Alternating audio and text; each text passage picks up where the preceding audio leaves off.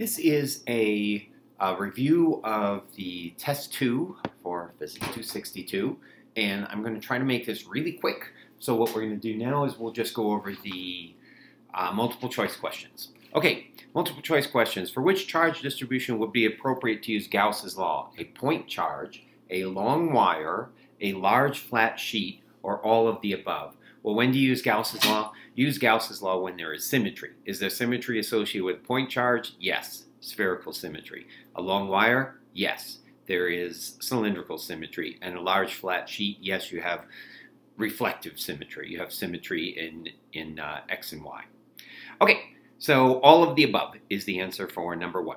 Number 2, 17 separate charges are located within 2 centimeters of a point in space. The flux through a 4 centimeter radius sphere centered at that point is 2.1 times 10 to the minus 11 Newton meter squared per Coulomb. What's the flux through a cube centered at the same point with a side length of 8 centimeters? So we've got something like this. We have 17 of these charges. They're all within 2 centimeters of some point in space, which I'm going to conveniently choose as my origin. And we know the flux through a 4 centimeter radius sphere, which means they are all contained within that. We know that this flux is a certain value, 2.1 times 10 to the minus 11. Okay, so we know that this is equal to E dot dA integrated over that sphere. Okay, now we're asked, all right, well, what's the flux through this? Some cube that's located here. The cube is 8 centimeters on the side. And so what's the flux through that? Well, what is this flux, E dot dA, through this closed surface, this sphere? You know it's just equal, by Gauss's law, it's equal to the Q enclosed over epsilon 0. So whatever number this is, we know it is equal to the Q enclosed over epsilon 0. And then the question is, does this Q enclosed change when I move to this square, when I move to this cube? And the answer is, of course, it doesn't. It doesn't change, and therefore, no change means the flux. This equation is still true. E dot dA, Q enclosed over epsilon 0 is always true. Q enclosed has not changed, therefore the flux is not going to change. So 2.1 times 10 to the minus 11 Newton meters squared per Coulomb is the answer for us. So, my thing went to sleep, but I'll just let it. All right, number 3. In the previous question, that is this one that we have right here, what is the strength of the electric field everywhere on the surface of the 4 centimeter radius Gaussian sphere? Not enough information to say 1 times 10 to the minus 9 newtons per Coulomb, 4 times 10 to the minus 10 newtons per Coulomb, or none of the above. Well, look at this charge distribution, these 17 charges, 17 separate charges. Do we know anything about their symmetry? The answer is we do not. These all could be clustered all over here. They could all be contained there, or they could all be clustered over here, or they could be all spread out evenly around the sphere. I mean, they could all be combined in one tiny, tiny little spot. We have no idea what the symmetry is. Therefore, we do not have enough. We cannot say anything, even though we know what the flux is through the surface, we cannot say anything about the electric field strength at any given point. As a matter of fact, we don't even know which of these are positive and which are negative charges. So now the answer is not enough information to say. All right, moving on to number 4. Electric field in a given region is constant. What is the potential in that region? And our choices are not enough information to say, it is constant, it is increasing or decreasing linearly, it is 0. Well, we have an electric field in some region that is constant. So we have this thing that's E0 and it's just going in some direction.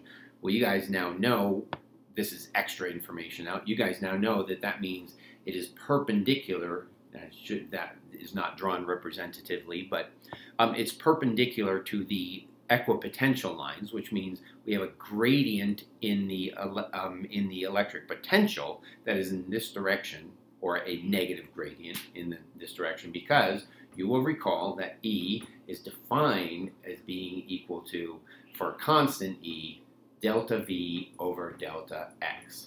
Okay, so if this E is not changing, what does that mean? That means we have E delta X equals delta V.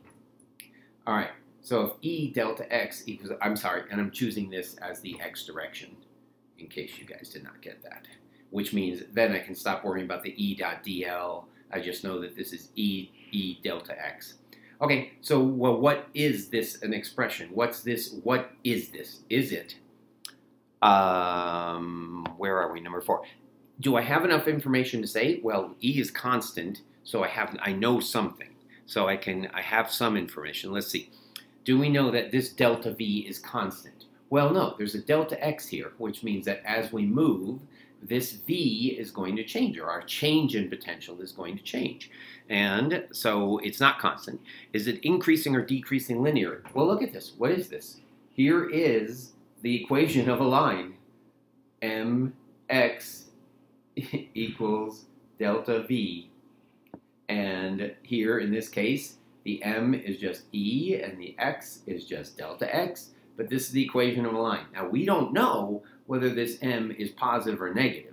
So it could be either increasing or decreasing linearly, but it's doing one of those two things. And our final choice was it is 0, but we're done. It's 4 is option C. It's increasing or decreasing linearly. All right, there is a constant electric field between an infinite plane of charge at x equals minus d and another plane at x equals plus d. An electron is placed in the middle at x equals 0, and it moves to x equals minus d. Which plate has the higher voltage? Okay. So there are a bunch of different ways to think about this, but I'm just going to pick one, and we're going to go with this. We are going to move, just like a rock dropping from a cliff, we are going to move from a region of high potential energy to a region of low potential energy. So we've got something here. We've got a plus D and a minus D. I did this backwards, but we'll go with it. Okay, we've got a plus D or minus D. We drop an electron. I'm going to drop it right up here. Drop an electron here. In which direction does it go? Moves to x equals minus d. It's going to go this way. Okay? So this, our electron is going to go in this direction.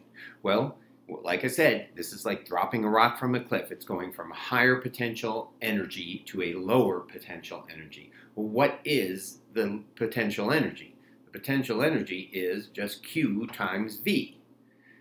But what is our Q? Our Q, in this case, is negative.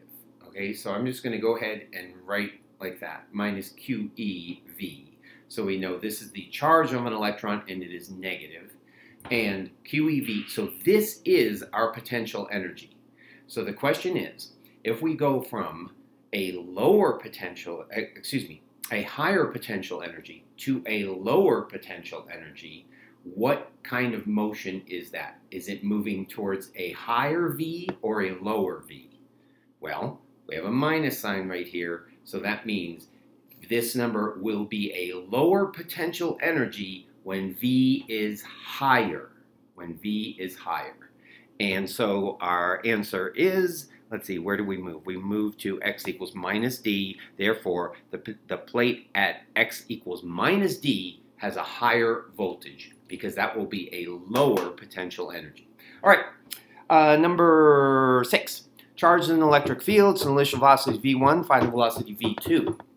If V2 is less than V1, which of the following must be true?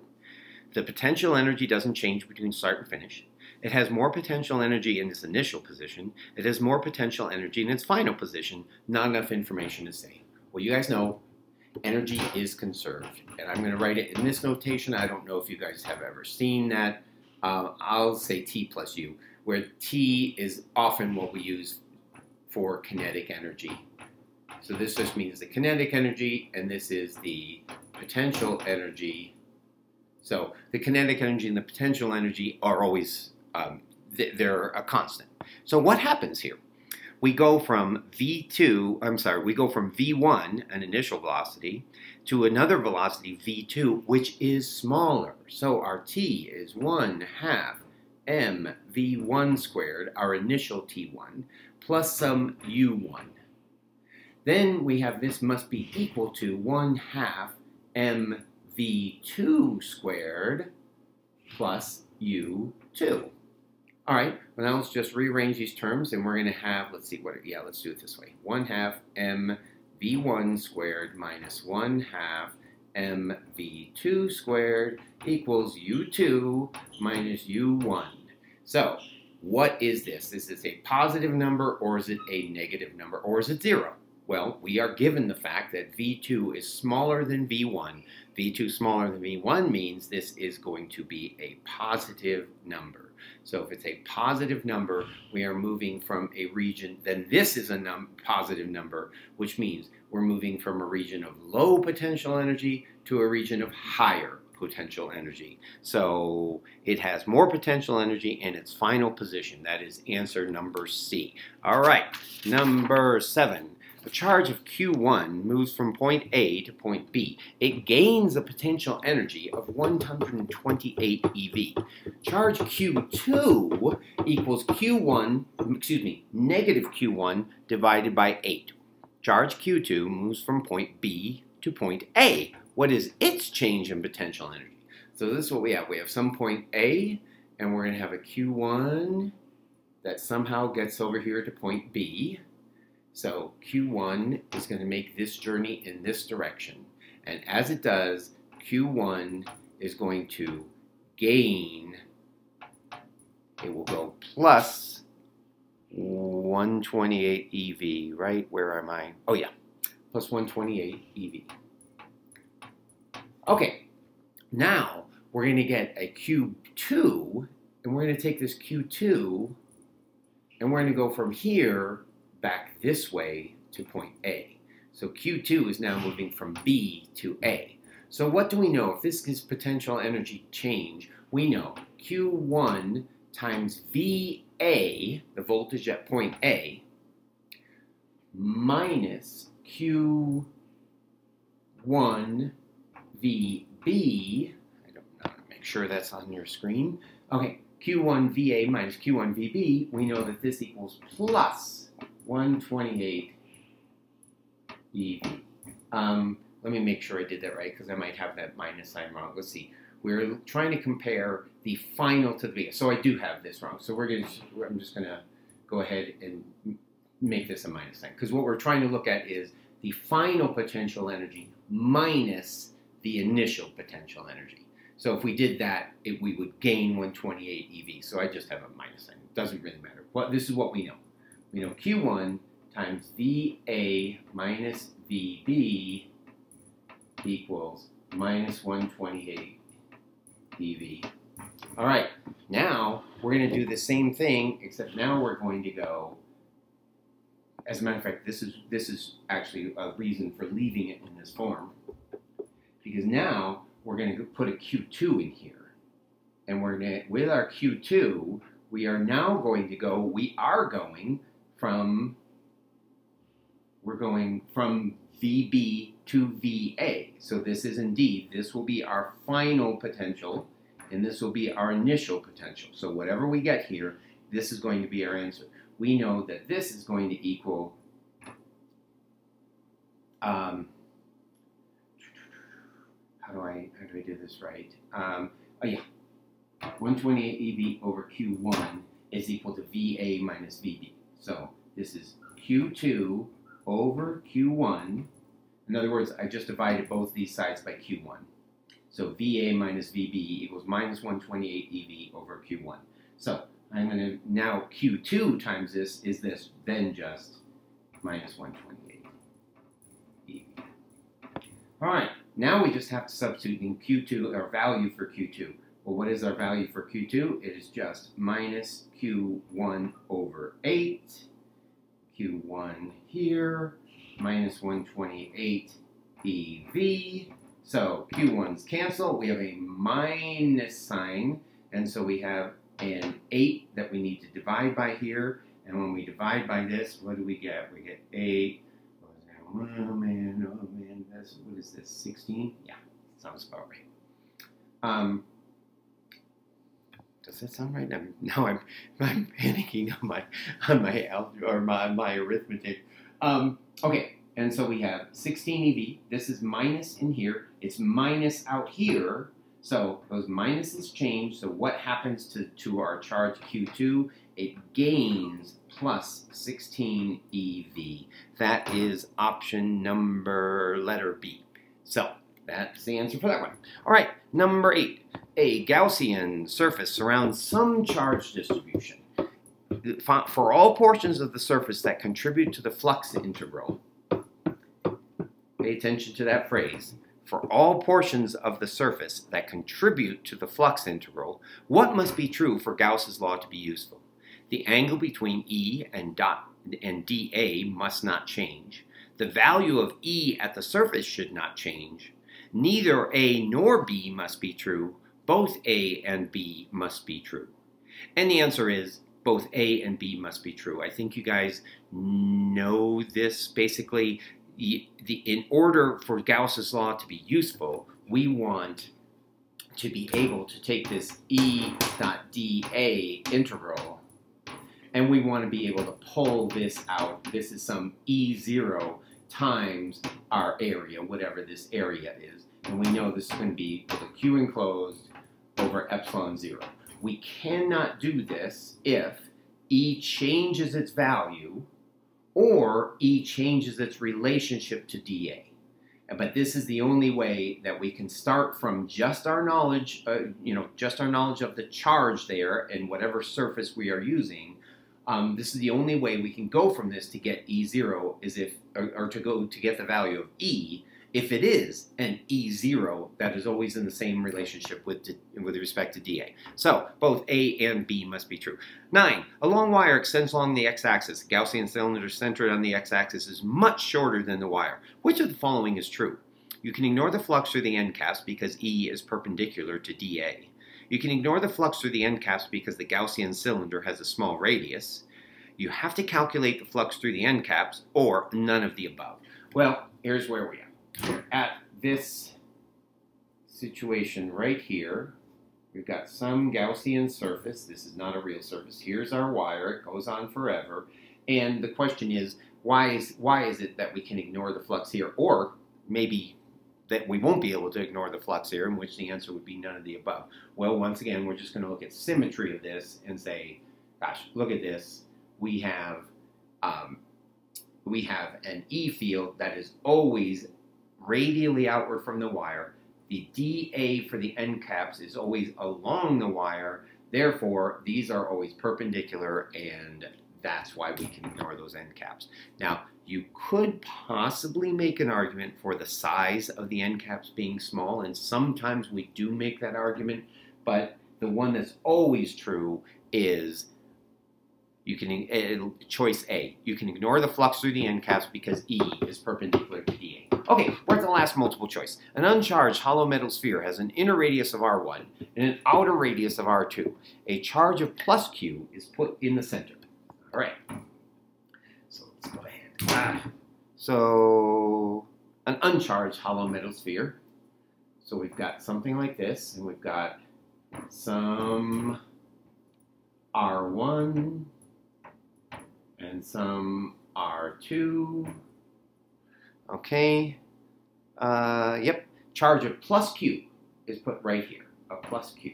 Well, what happens in the conductor? Charges are free to move. If plus Q is here, what is going to happen? Minus Q is going to spread out all over this inner surface. Okay. Well, if minus Q spreads out here, what does that mean? This is a neutral hollow metal sphere. It's uncharged to begin with, which means that if minus Q is spreading out here, that means plus Q is spreading out there. Okay, so that's what we have. And now we are asked, what is true? A charge of minus Q is distributed on the inner shell. There is a growing electric field inside the conductor between R1 and R2.